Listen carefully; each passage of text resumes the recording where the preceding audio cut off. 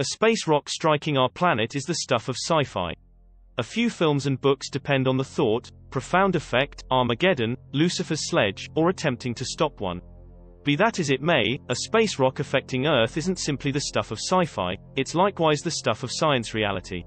NASA's Stream Impetus Lab in California has an Space Rock Watch that its whole design is to distinguish and follow space rocks and comets the office thinks will come near Earth.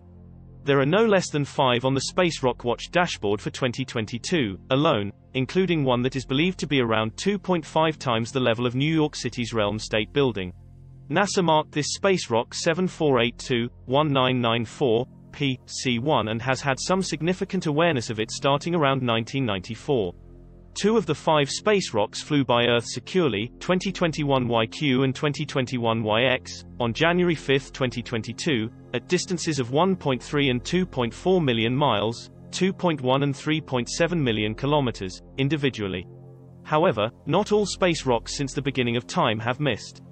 There are clear cavities on the planet, and the Moon, that demonstrate a long history of monstrous items stirring things up around town. The most well-known space rock at any point is the one that hit Earth a long time back. The mountain-sized space rock left a hole off the shore of Mexico's Yucatan landmass 93 miles, 146 kilometers, wide and 12 miles, 19 kilometers, profound. Researchers think it made gigantic tidal waves and tossed such a lot of water and residue into the air that it cut off daylight, brought down temperatures overall and caused the elimination of the dinosaurs. Imagine a scenario in which a space rock hit Earth today. Chances of a space rock hitting are little. NASA has followed 90% of the close Earth space rocks that are essentially a half mile, 0.8 kilometers, wide and accepts not a single one of them has a huge possibility hitting Earth. Still, there could be a few greater space rocks out there that NASA has hardly any insight into. On the off chance that a vast space rock hit Earth, it would strike the planet's surface at around 30,000 miles each hour, 48,280 kilometers each hour. A space rock that enormous going at that speed has the energy generally equivalent to a 1 million megaton bomb. It's challenging to envision 1 million megaton, so we should attempt a few more modest sizes. Suppose that a space rock the size of a house hit Earth at 30,000 miles each hour. It would have a measure of energy generally equivalent to the bomb that fell on Hiroshima, maybe 20 kilotons.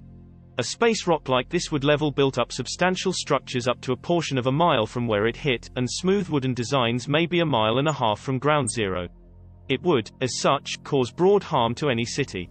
On the off chance that the space rock was essentially as large as a 20-story building, 200 feet, 61 meters, on a side, it could have how much energy equivalent to the biggest atomic bombs made today, around 25 to 50 megatons. This size space rock would smooth built-up substantial structures 5 miles, 8 kilometers from ground zero. It would totally obliterate most significant urban communities in the US. For a space rock to clear out most everything on the planet, it would need to be huge. Researchers gauge it would take a space rock around 7 to 8 miles, 11 to 12 kilometers, wide colliding with the Earth. When it had effect, it would make a huge residue tuft that would envelope the whole planet, shut out the sun and raise temperatures where the space rock had effect. Billions would kick the bucket, and quite a bit of life in the world would be obliterated. Be that as it may, researchers accept some would make do. NASA researchers say it would take a space rock 60 miles, 96 kilometer, wide to clear out life on Earth completely. The uplifting news is NASA's twofold space rock redirection test, DART, automated space apparatus sent off into space in November 2021. Its only mission is to bang into the little space rock dimorphos at 4.1 miles, 6.6 kilometers, each second, trying to change the circle just marginally. The zero-chance dimorphos will at any point raise a ruckus around town. NASA is involving the space rock as a protected objective to test innovation it could need to use in the future to change the course of a stellar space rock on an immediate way toward Earth.